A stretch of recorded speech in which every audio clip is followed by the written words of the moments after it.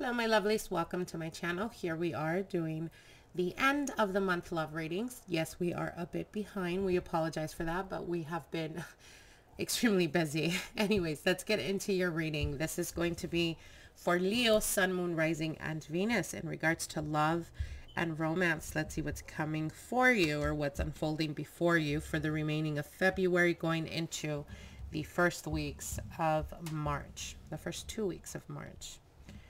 All right. So your first card here is unrequited love. There's not enough attraction or chemistry to keep this relationship going. All right. What's going on with you guys? You deserve love. You are lovable, Leo. And release your ex. Okay. Very strong cards, you guys. We've been doing the readings for all signs, and there's been this almost constant theme. I think by far you guys are like way out on the left side. Completely different vibe for you guys for the remaining of February going into March. Now with unrequited love, what they're telling me is that there's been this theme when it comes to relationships or partnerships for you, Leo, where you often find yourself in relationships where you give, or I should say where you overgive when it comes to partnerships. You overly sacrifice. You tend to really, you're okay with receiving people that are not fully invested in the relationship. And what they're telling you here is that there is a need for you to end that. And the only way to end that is any relationship. If you're currently in a long-term committed relationship and there's just a feeling where you are either self-sacrificing, you're the one that's doing too much, or you're the one that's working on fixing the relationship or making it, keep going. And your partner's not really stepping up. They're not really putting that much effort. It's time for you to question. It's time for you to question if this is the type of partnership that you want for the next 3 years. And the reason for that is right at the center, you deserve love. You are lovable.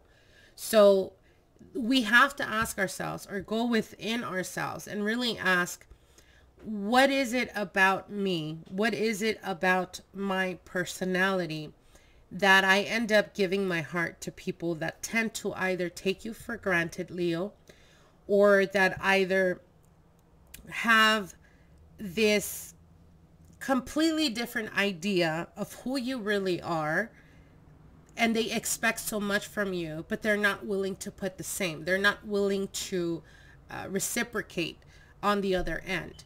And you need to stop self-sacrificing. If you're currently in a long-term relationship and you feel like they don't necessarily, you're not on the same page, or they're not necessarily really putting much effort in the partnership, and their excuses tend to be because of work, because they have so many responsibilities or whatnot. What they're telling you here is that love and how we teach others to love ourselves starts with us.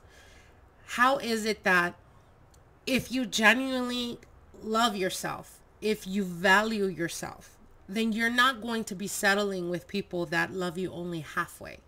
And I know my Leos out there, you guys are extremely passionate individuals. When you're in a partnership or in a relationship, you could be like beyond loyal. But that loyalty, where does it come from? Does it come from sacrificing yourself? And are you okay with that? Sacrificing yourself, your needs, your wants, your desires for anything other than to, or actually not anything. Do you sacrifice yourself because you love them? And if the answer to that is yes, then your intentions are pure, and there is, I understand where you're coming from, but what they're telling you is, at whose expense are you willing to continue being loyal to people that don't appreciate you, or to people that don't really make you a priority? Being the Leo that you are, you tend to, when you're in love, they are the center of your world, because that is how you're wired. But what they're telling you here is that there is a need for you to really, all that love that you put out there, to put it onto yourself. Only then will you be able to see clearly and concisely what it is that they need to do to step up, or what it is that they need to do to prove to you. And if they're not willing to do that, then it's time you question, what is it that you're truly hanging on to, or why is it that you're truly hanging on to something where, or a relationship that what they're doing is taking you for granted. Ultimately, that's what they're trying to say here. Now, for some of you guys, it could be that you're still dealing with an ex-partner, as we do have release your ex here. The time has come to clear your energy.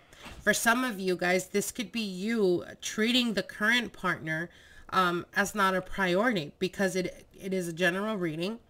And it could be because you're still emotionally invested or emotionally connected to an ex-partner. It's time for you to let go of that. It's time for you to let go of, you know, what they did to you, how they treated you. If you are now in a current relationship and it has nothing to do from past experiences, let that be your goal, to be the better version of yourself. Take those lessons for what they were and let them strengthen you. Let them really, you know, the grander lesson here is self-love. And let whatever it is that you went through in the past be reason enough to love yourself and to really commit to yourself before you commit to anyone else.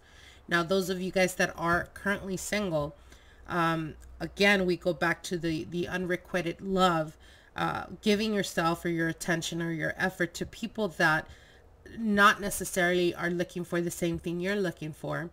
And then you often find yourself being in a position where you question, you know, why is it that it's not moving forward, or why is it that I can't really manifest a long-term relationship? And what they're telling you is it starts with you accepting that you do deserve to be loved, that you deserve to receive the same type of love that you're willing to give.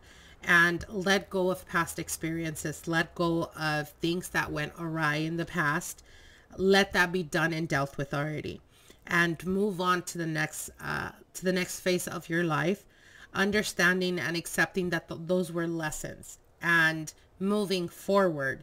If anything, let's take from this, the more we love ourselves, the more we understand what we're worth and what we bring to the table, the less probable you are to put yourself in the hands of someone that is not going to appreciate you, or that is not going to love or reciprocate the same love and effort that you put into partnerships. Okay? So I hope you guys enjoyed this reading. On to the next.